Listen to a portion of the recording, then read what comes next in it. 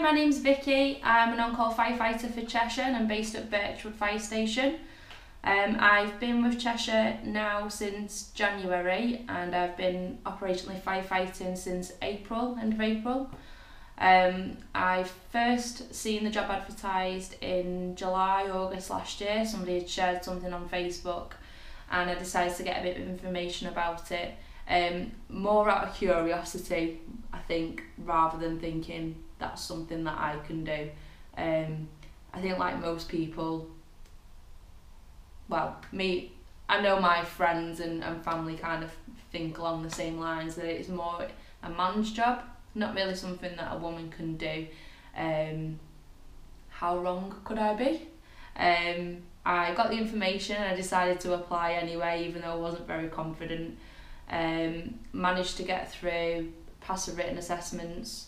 Practicals I was a little bit sort of nervous about. I'm fit, but I'm not mega fit. I'm not exceptionally strong or anything like that.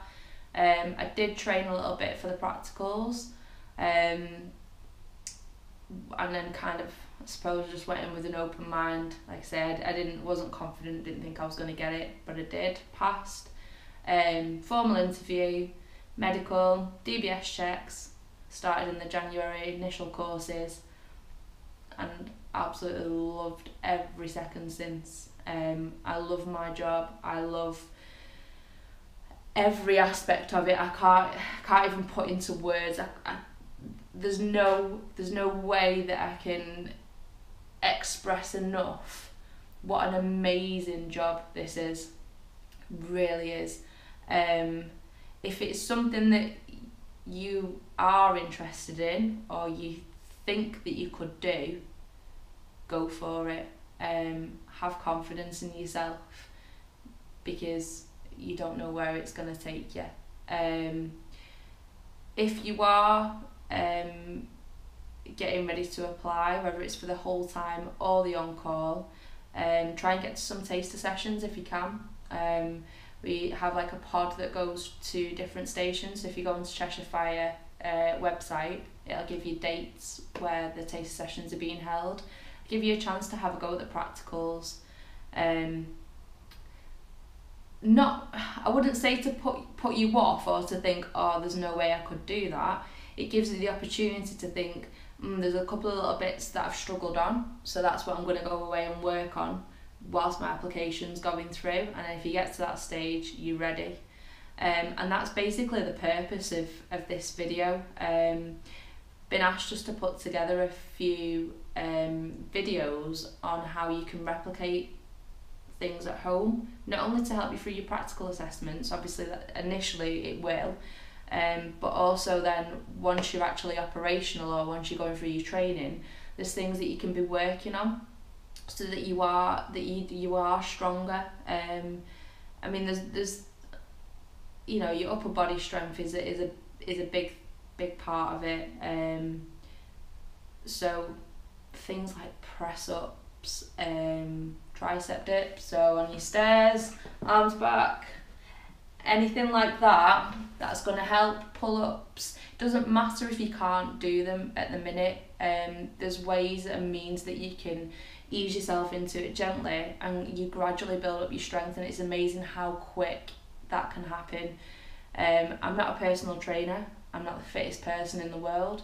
I enjoy fitness, I enjoy training, I enjoy lifting weights. Not a mega fan of cardio, but you do need to be able to have sort of like an aerobic side as well. Me personally, I tend to look at or follow people on Facebook and Instagram. So Emily Sky, she's great. I watch videos of her, take aspects of her workouts that I know that will help me in my job and doing what I'm doing. Joe Wicks, he's another one as well. You know, you'll find people who you can take bits from and that you want to follow, and you know.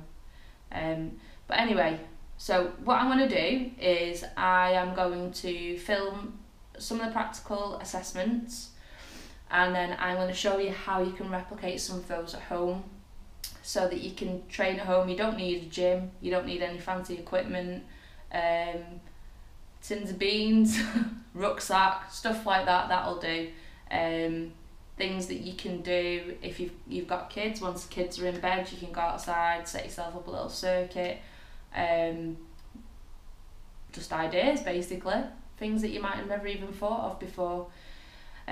So if you've got any questions about any of the stuff that I've done, or if you want to know anything to do with my experience, if you just want information in general, I'll answer as many questions as I can. If I don't know the answer, I'll either find out for you or I'll point you in the right direction.